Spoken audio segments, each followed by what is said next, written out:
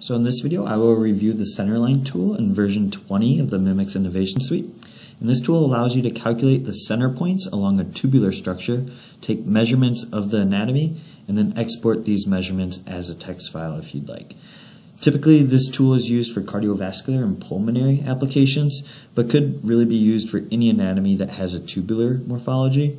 Today I'll be using an aorta model as an example, and this aorta was generated by first segmenting out the blood volume within the artery. If you had a hollowed model depicting the vessel walls of the aorta, then the software is going to try to calculate the center line inside of the walls instead of the vessel, and that's not what we want. So it's important to have a solid part from which to calculate the center line. But to start, I'll go to the Analyze menu, and I'll hover over Centerline and then select Fit Centerline, which will bring up this dialog box. Now there's only a few parameters for this tool. First is the smooth factor, which controls the level of smoothing performed. And smoothing will stop when one point in a centerline branch deviates from its original position more than the smooth factor times the average branch radius. Now if that's confusing, just remember that a higher smooth factor results in a smoother centerline. So most of the time you'll just want to keep it around 0.5 and that's fine.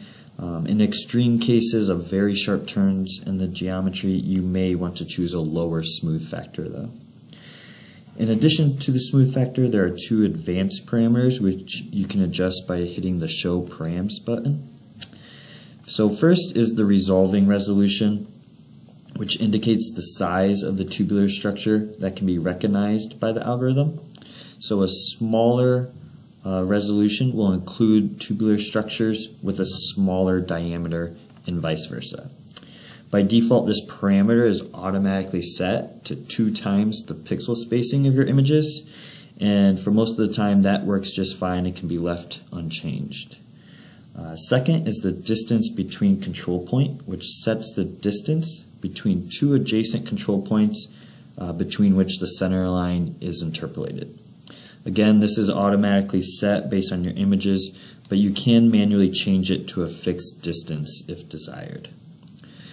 So once the parameters are set, you can click Fit Centerline, and then it will calculate, and you can close out of the tool. And so under your analysis objects, you will see that centerline appear. And to visualize it, you can toggle the transparency of your part by clicking here. And we can now see that red center line that was calculated. Now once it's calculated, you can do some advanced operations on it by right-clicking on it, and there's a number of different options you can have. So if you wanted to edit those center line control points that were calculated, you can see them all here.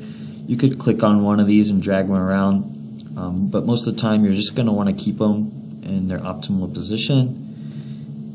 You can also split this center line if you wanted to split it into multiple segments.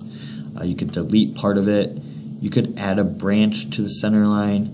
There's some center line post-processing, so if it didn't quite come out smooth enough, you could do some additional smoothing or maybe filter out shorter branches. I'll show you that. So it looks like it calculated some of the branches for the arch vessels. If I hit OK, you can see one of those must have been smaller than that distance that was set, so it deleted that. If you want to add a branch back in, you could do Add Branch to Centerline, and then just click the endpoint of that branch, and it will recalculate that centerline part for you. Other things you can do are grow a segment of the centerline. Maybe it didn't go all the way through the vessel. You could just click on that segment and then pick a point for it to grow to. All just manual advanced tools for further refining your center line. Now if we want to do a measurement along the center line, we'll go to the Measure menu, hover over center line, and you'll see all the different measurements that you can make.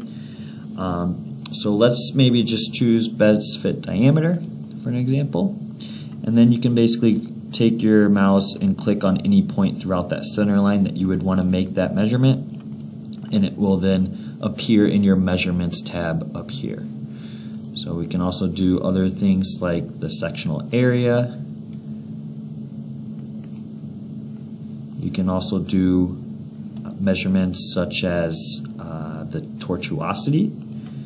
So this works by clicking a start point and an end point, and it will measure the tortuosity between those 2 points. And if you ever wonder how it's calculating these, you can always click on this context help button right here, and then go to measure and click on the Centerline tool, and then click on Centerline measurements. And if we bring this up, you can see a description of each of these measurements and how they're calculated. Now let's say we want to take a measurement throughout the entire branch of one of these center lines. A much faster way to do it than manually clicking at each point is to click on your center line, click on the Properties tab, and then we can choose which branch we want. So you can see as I click on these different branches, you can see them get highlighted in the 3D view. So let's just maybe choose the main branch one, and then we can click on Export. Choose which measurement we're interested in. I'll just do maybe ellipticity and best fit diameter. Choose your output directory, file name, and hit save, and this will export out a text file that will contain those measurements at each of the control points in that branch. And so if we open up that text file, this is what it looks like. There's a legend at the top to help you decipher this.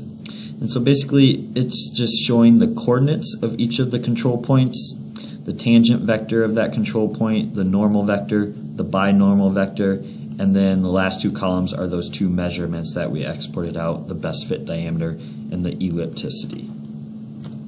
So that's everything I wanted to show. Feel free to leave any comments or questions that you may have.